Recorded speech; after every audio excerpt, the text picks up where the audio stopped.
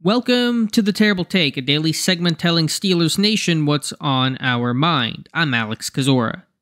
I released the video last week, but if you missed it, go check out my hour-long recap evaluating Kenny Pickett's rookie season, one that openly and plainly talks about the ups and downs of 2022.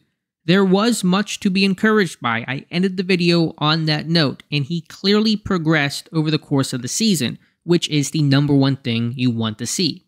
But if there are a couple key areas for him to work on, pocket presence does need to improve.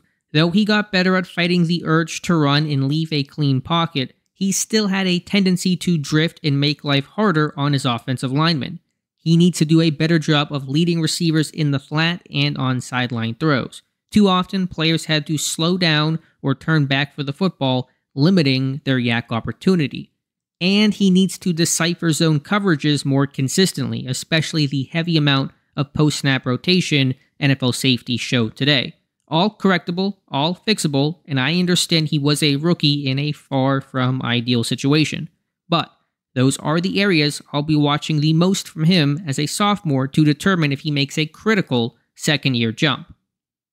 Be sure to follow us at SteelersDepot.com and check out episodes of The Terrible Take every day at 5 p.m. Eastern Time. And check out The Terrible Podcast with myself and Dave Bryan every Monday, Wednesday, and Friday.